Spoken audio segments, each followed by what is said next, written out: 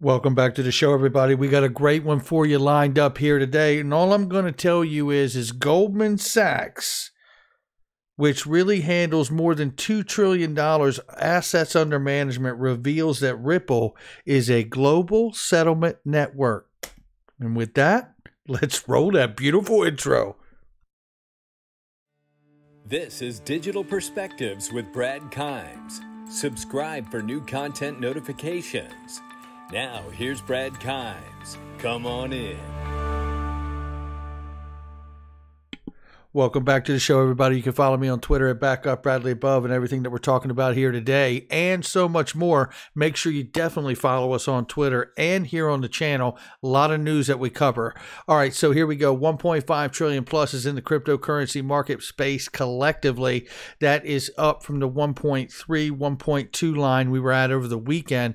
So we are seeing some money return back to the space. However, we have not hit back at the 2.5 trillion plus where we were before Elon Musk comments towards Bitcoin and then the news out of China that told us that they were changing up and not letting financial companies, institutions engage in cryptocurrency and Bitcoin transactions. So now let's take a look here. We see the price of Bitcoin is fighting at 38,003 right now. It's up 9.87% on 24-hour, jumping down right now to the number 7 spot because we got a lot to cover and I want to make sure we get it in. XRP is at 88 cents right now, 0.8859. We're up 21.43% right now, 21.43% on the 24-hour. And we're still off by 33% on the 7-day, but you can see there's quite a bit of a recovery here since late last night. So let's go ahead and get into the ranging right now. Right now, we're ranging between 65 cents and 88 cents. You'll remember that we covered here, the technical analysts, the experts have spoken. They have told us to watch out for the 70-cent range, the 80-cent range, the 65-cent range. Well, we hit the 65-cent range, and we've bounced back at this point, and it looks like we are marching back towards $1, as we've heard from Credible Crypto, Crypto Wizard, Coins Kid, Crypto Bull 2020, and so many others that we're grateful for. So we'll keep an eye on this to see how much further we get. I know that we still have all of those price targets of $2.72, $5 plus, and $13.33 are very much still on the table. Let's go ahead and get started here. Hall of Famer Michael tells us that Bloomberg reports users and developers have been wrangling with Ethereum's carbon footprint problem for as long as it's been around. Now they say several recent breakthroughs will finally enable them to drastically cut energy use in a year or less. Well, listen, I have to tell you, if they can make this happen, it is fantastic news, okay? That is what I want to hear because the gas fees for the Ethereum network are not good. And they certainly don't equal what would be a new financial system, and they certainly don't equal what would be an internet of value because the gas fees are absolutely incredulous. I mean, it's just unbelievable. So, all right, so now with that being said, I think this is good on another front. We know that Ethereum has got they're staring in the face of competition. Cardano, Flare Networks, XRP Ledger combined with Codius, and I'm sure many other payment networks out here as well. So the fact that they have found a way to become more competitive, staring in the face of that competition, I think the competition and the space for smart contracts and developing on networks is going to get even hotter. And that is exactly what I want to see as an investor in this space. So very good stuff there. I do want to let you guys know, Linqto-Private Investing Made Simple right here has got UPHOLD back on the board. It's back up there. Guys, I told you about the online home mortgage you can do right there, better.com. Carbon is building parts for Lamborghini. Yeah, when Lambo, when Moon. Right? Kraken is getting ready to list not too long from now. I've gotten the word and it is coming online today. You better be ready for it. And it has a new valuation, which is pretty damn impressive. So keep an eye out for that because when you see Kraken and UPHOLD on here, it does not last long, ladies and gentlemen. So make sure you check that out if you're an accredited investor. And if not, contact them and see if you qualify. All right, here we go. Billionaire David Rubenstein says that it's unrealistic to think that governments will stop cryptocurrency from being what investors want. He believes that cryptocurrency is here to stay. It's not going away, as it's clearly something that the market wants. And I tell you, this is really well said right here from David. And, this billionaire investor here is recognizing this is a new asset class and it's not going away. The market wants this. And when you have more than $2 trillion on the normal without some news, and obviously we've experienced some serious volatility over the last week or so here, but the real deal is that this market is not going away regardless of the FUD, and in fact it's coming back stronger today. So now this is a bit of a bleak outlook from Representative Congressman Jim Himes here, and basically he's saying, for better or for worse, there's not going to be legislation passed out of the United States Congress anytime soon. I covered this in further detail in the morning video, the first video. Make sure you check that out and the information there. But I do want to just highlight here that, it's always like this in Congress, right? First it moves slow until it moves very fast. But what I want to say here is they better start moving very fast and get somebody some Ovaltine and sharpen up in there. Start working on some Sudoku puzzles, right? Let's get it together. Let's get the synapses firing, because the reality is federal agencies are not sitting back. Federal Reserve and other financial bodies, the OCC and the FDIC, are joining forces to develop unified regulatory framework for crypto in the United States. And it's not the first time they've sat down to do such a thing. But this right here just goes to show, to highlight that they are talking about interagency sprint team working on crypto regulation.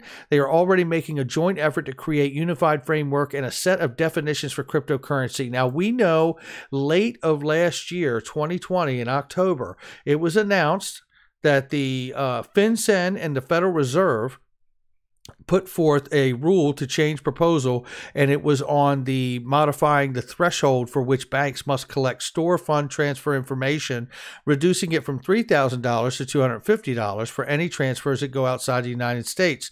The proposal would also widen the agency's definition of money to explicitly include cryptocurrencies. Now, that is FinCEN and the Federal Reserve we're talking about here. This is not a small matter. Now, that happened at the end of last year. I want to read you just this part right here. According to the proposal, since the record-keeping and travel rules were first introduced by the agencies, convertible virtual currencies, or CVCs, an umbrella term that includes cryptocurrencies, have been introduced to the world. While they lack legal tender status, which is the equivalent of paper dollars that are roaming the world, floating around the world now, they can still be used to conduct value transfers. This is something I have hammered home for quite a while, is that whatever they come up with for XRP or cryptos in general, if they want to call it money, they can do so, but it will not have the legal tender status of government-issued cash. That's why central bank digital currencies are so important, because they will be the on and off ramps to this digital space. And that doesn't just mean to digital space like to buy Bitcoin or Ethereum. No. That means digital stocks. That means tokenized oil. That means tokenized gold. That means security offerings like property, right? All of this stuff is going to have a CBDC in front of it. Yeah, don't believe that. It's still true. Moving on right here, we see the BIS is also working on a paper entitled The Digitalization of Money. Shout out to XRP Crypto Quebec for this. And right here, I just want to highlight in this section right here, it goes to show about the struggle for central banks and banks in general to remain powerful, in control, and relevant. If currencies are associated with platforms, then the role of banks comes into question, not just for payments, but for other functions, because they lose primary touch point. An example provided, the world's largest money market fund, and Ant is also dominant provider of credit scoring. Ant owns Alipay, the world's largest payment platform. With dominant platforms, a national currency might become secondary, raising the risk of digital dollarization, which is why I told you, whatever they do with the definition of this stuff, the classification of it, it won't challenge the government money of the world. It may work as a neutral bridge asset, like a convertible virtual currency or a global stable coin, but it will not be challenging the legal tender of the world. So let's keep moving here. lot to look at, and it sounds like price might be a lot to look at here. So 88 cents is where we're sitting right now, so we'll keep an eye on that as well. This is an old throwback. I want to play this for you to set the tone about what we're getting ready to see from Goldman Sachs. Okay, now this is Dilip Rao. It's 1 minute or less. Listen.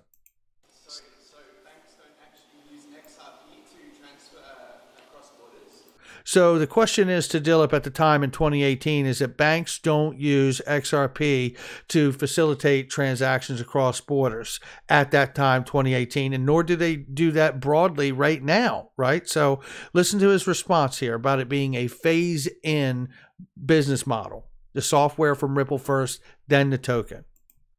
No, so as I said, the X-current product, the way it's implemented today, uses fiat currencies. So the convergence that we see coming in the next phase is for banks to have an option to say, do I want to use XRP? So instead of the German bank holding Turkish lira, they could say, Akbank, are you able to accept XRP and give me Turkish lira? Here's 100 lira worth of XRP. Here's 1 million lira worth of XRP.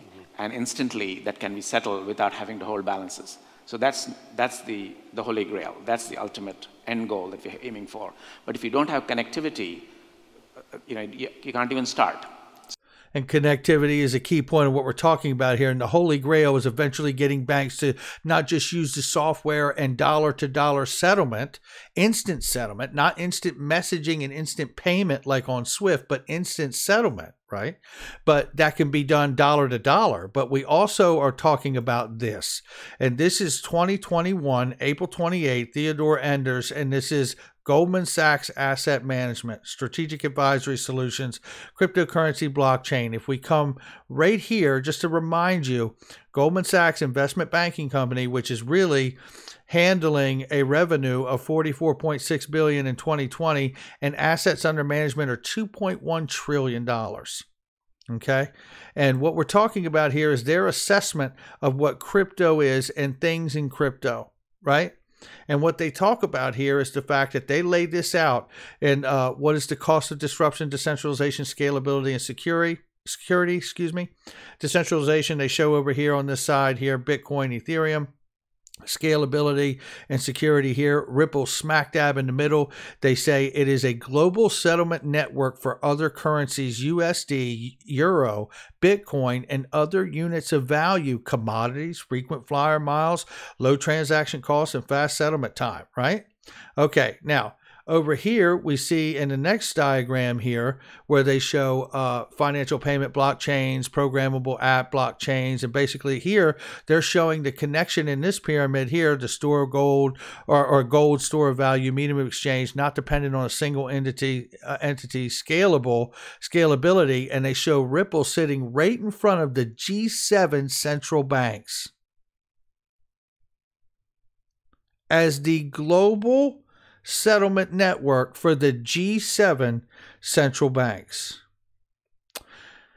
Now, I know there's a lot of people out here right now going, it says Ripple, it doesn't say XRP. You're absolutely right, it doesn't, but I just played you the clip from Dilip Rao that it is a phase-in business model. You start with the software, then you bring them to the actual full-scale intended use of using the asset XRP for settlement because you don't have to pre-fund accounts around the world. That's what we're talking about here. And when we look at this and you see when you actually, and there's another price move here maybe, right? Oh, 89 cents, ladies and gentlemen. Take a look at it before we go on. 89 cents and creeping on up. We love to hear it. So here we go. When you are referred to as a global settlement network for other currencies, including the dollars of the world and commodities of the world, you can then come out and make a call to action like Chris Larson did that says Bitcoin should move away from proof of work because of the growing CO2 emissions and the energy consumption of the network. That's Big Daddy pimping right there. Now, everybody in the retail world can see, all these different coins as maxi this, maxi that, and you're maxi this and maxi that. I'm a utility maxi. And if your coin or your token has use case utility and can solve a problem, then I'm behind it. I think the reality here is that Chris Larson's laying down a call to action for Bitcoin because the inside world of this crypto blockchain space, they understand the same thing that Goldman Sachs does, that Ripple is, in fact, a global settlement solution for the world. And when you do understand that, you can clearly understand how somebody like Anthony Pompliano can take that call to action and take up a pizza box campaign for the network that he's behind. Because you don't get to stand, as Brad Garlinghouse does, in a room with IMF officials and other financial dignitaries around the world unless you can be a global settlement system to the world. Because if you don't, then you end up doing a pizza box campaign. That's what you end up doing.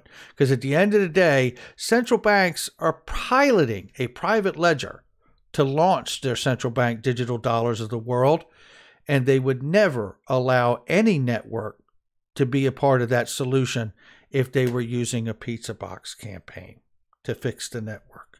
That's going to do it for me. Make sure you hit the like and subscribe and leave a comment below. Make sure you share with somebody you know and keep your head on a swivel.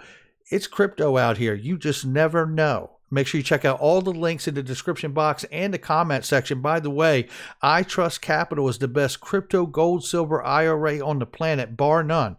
Link in the description for that and many other things, and they are all trusted, vetted links. I'll catch you on the next one.